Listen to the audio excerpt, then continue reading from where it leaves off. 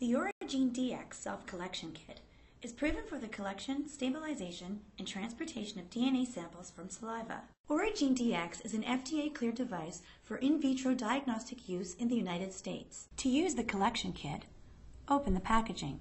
Remove the instructions and tube with the attached funnel.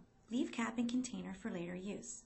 The flip-top funnel lid contains a clear solution that will be mixed with the saliva sample when the kit is closed.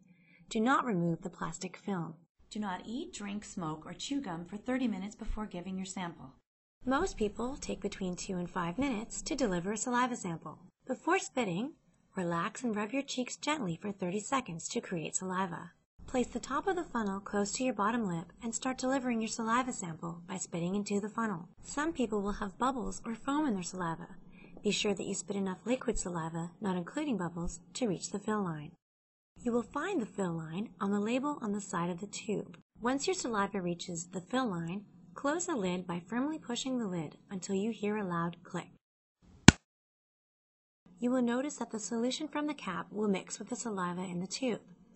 This solution stabilizes and protects your sample until it is analyzed at the lab. Hold the tube upright. Unscrew the tube from the funnel. While keeping the tube completely upright, pick up the small cap and use it to close the tube containing your sample. Shake the cap tube for 5 seconds.